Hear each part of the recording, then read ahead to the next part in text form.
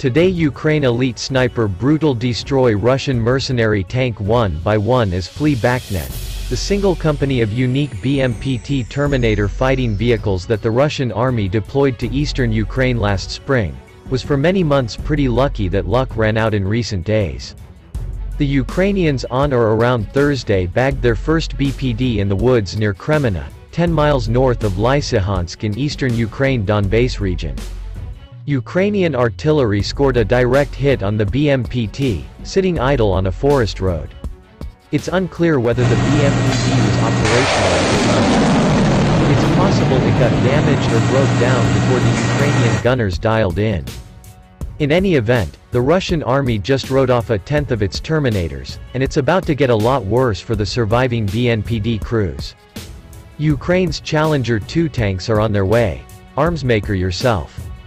The gods of VOD manufactured only 10 or so BMPDs for the Russian army. The 5-person Terminator is a unique kind of vehicle. It's not a tank with a large caliber main gun. It's not an infantry fighting vehicle with the compartment for a squad of soldiers. No, the BMPT is something in between. A tank support vehicle. The 48-ton BMPT boasts a target, with 130mm cannons in the quad launcher for Indy tank missiles. Its armor protection, a mix of steel composite and reactive armor, is equivalent to that of the TAG. No, in Russian doctrine, the Terminator escorts tanks to protect them from infantry. The need is obvious. Ukrainian infantry packing portable anti-tank missiles have destroyed thousands of Russian vehicles. Last spring, most or all of the BMDs rolled into eastern Ukraine and joined the Russian Army's 90th Tank Division. Kremenna. The Terminator's been in the thick of the fighting along what is one of the most dangerous fronts of Russia's 11-month-old wider war on Ukraine. The BMPs came under fire more than once and some spent some time in repair depot. There's no repairing the BMPD that ate an artillery shell this week. The fireball resulting from the hit indicates its ammunition cooked off. Losing even one of the BMPTs is pretty embarrassing to the Russians. The vehicles are media darlings and proof that under the right conditions, Russian industry still can produce cutting-edge armor.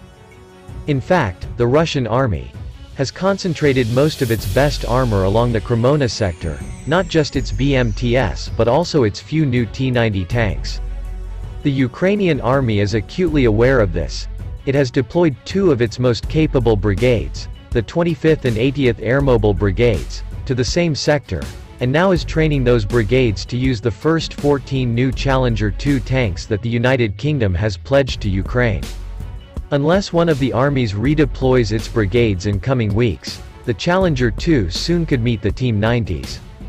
And beyond PTS around Kremenna. But now there's one fewer BMPD for the Ukrainian tankers to worry about.